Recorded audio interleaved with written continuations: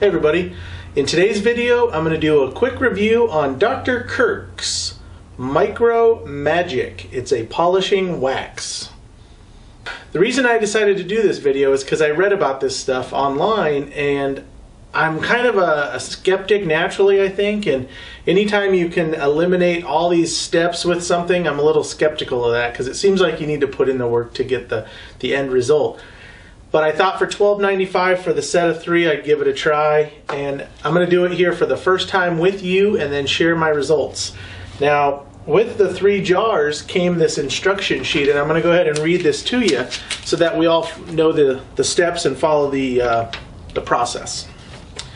Micro Magic Polishing System. With our new Micro Magic Polishing System, you can remove 7 steps of your finishing process and have an even better surface with only 3 steps.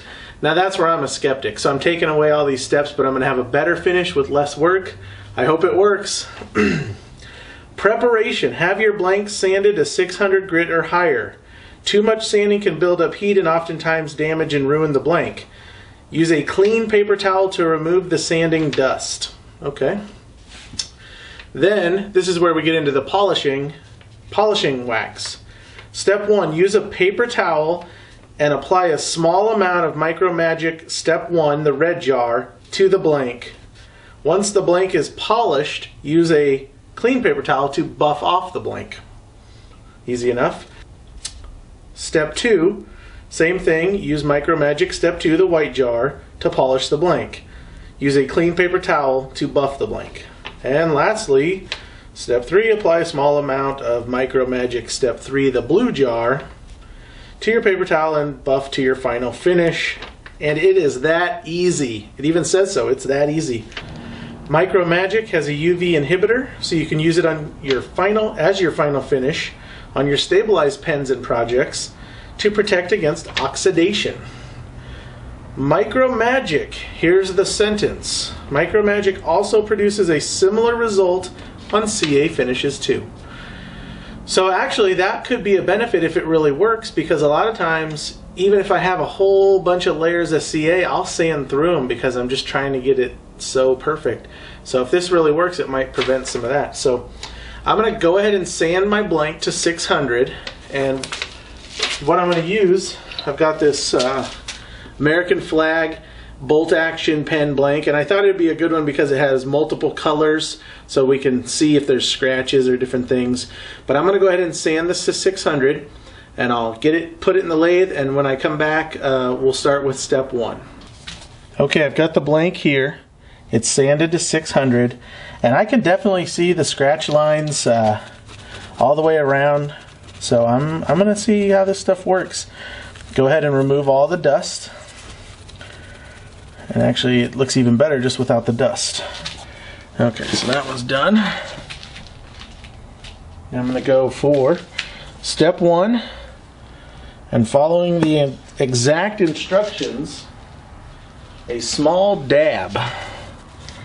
And I read it doesn't take a lot, so basically I don't even know if you can see that, but I'm just getting a smear on there of number 1. I'm going to slow this down. Feels pretty good. Smooth.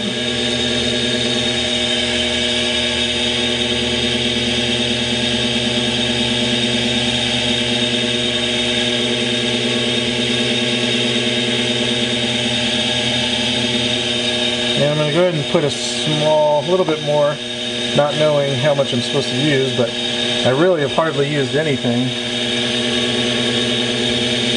And I gotta tell you, I can actually already see the sheen on the blank building as it would when you're micro meshing and you start getting into the better grits. So, give this just another second here. Like I said, I've never used this stuff, but I had to give it a try. So this is the clean end of the paper towel. Give it a quick wipe here. You know, it actually looks better already. Most of those scratches I could see before are already gone. So, we're going to move on to step 2. That's the white jar. Turn my lathe back on here. Little dab. The stuff is pretty hard, so it actually doesn't goop onto your paper towel, which is kind of nice. And I'm just going to go ahead and put it on here. Hopefully you can still see it.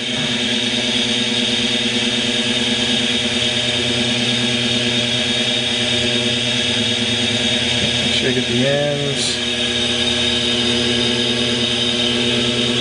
And that first step, I mean, I only spent a few seconds on it, and it really looked good.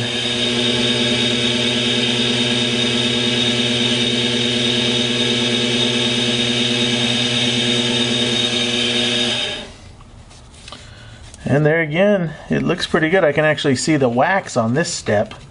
Maybe I got a little more, maybe that's just this step.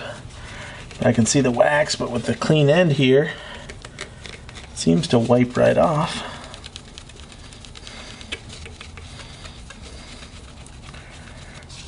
That actually looks really good. Okay. And I mean, the amount of time I've spent here is not much, so on to step 3, the blue. Put a little on here.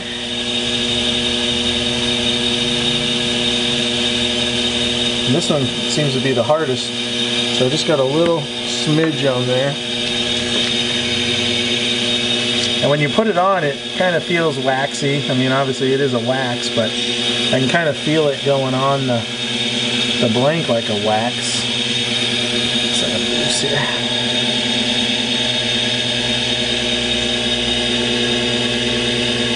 Rubbing it in here.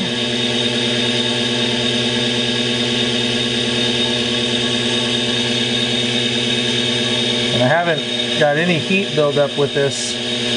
By having my finger on here, I can tell if it's getting hot or not, and it has not. And I can definitely see the wax, feel the wax on there.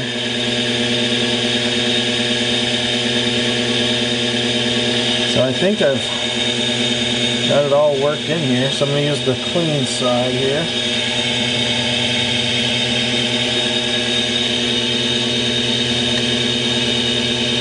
And it has a real good shine going. I mean, obviously it's still spinning, but it does have a good shine. So, I don't know how long that took, but it sure didn't take very long. Yeah, a little bit of wax on the ends here. But it actually looks really good. With my naked eye here, I don't see any scratches. Now, I'm sure if I put it under the magnifier, I would. But it looks really good. Has a nice shine to it. It's, you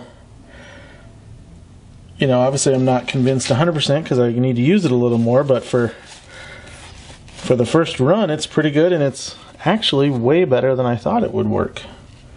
Well, thanks for watching. I think for a first run, it worked pretty well. If you like this video, please give it a thumbs up, and be sure and subscribe if you haven't already done so. Also, check out the links below to find some great pen suppliers like Exotic Blanks, or if you want some of my custom products, they're also listed there. Thanks, have a great day.